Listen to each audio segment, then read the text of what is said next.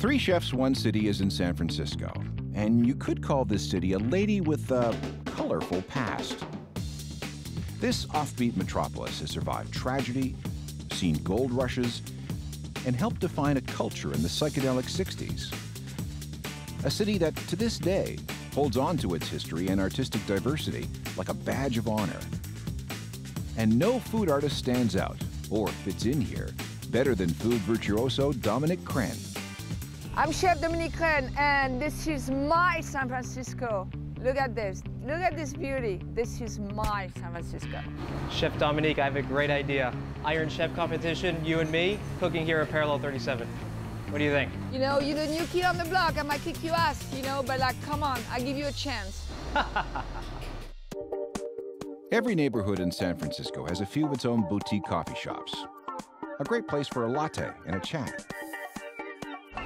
It's coffee shop like this that makes San Francisco an amazing city. Energetic, cheeky, creative, and bold. When it comes to Dominique, the first rule is to expect the unexpected.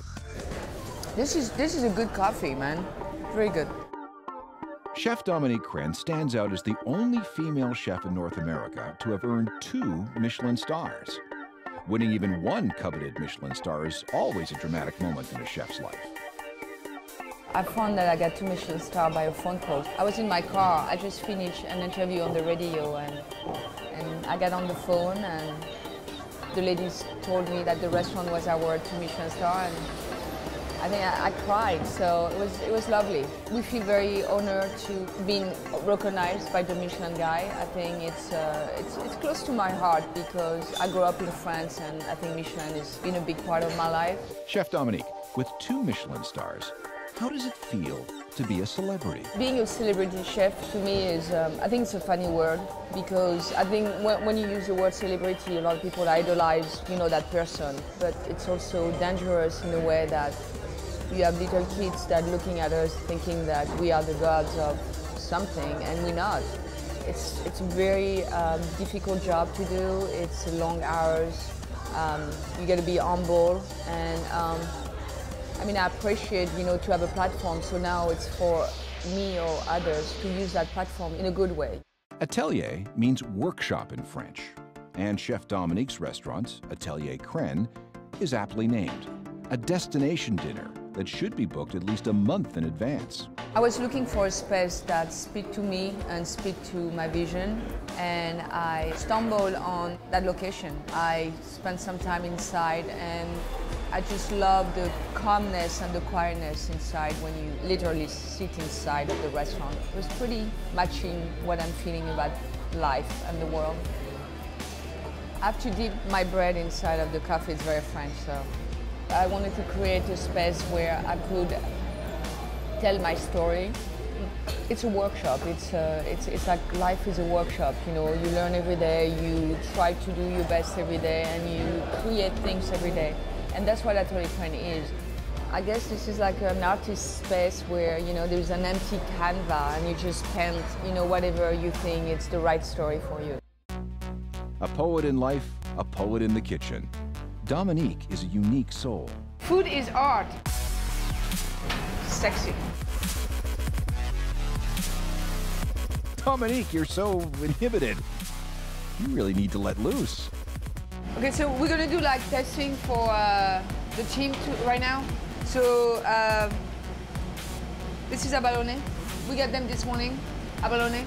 See that dark stuff here? It's the liver. We made a liver batter, abalone liver batter, so it's gonna be cooked inside.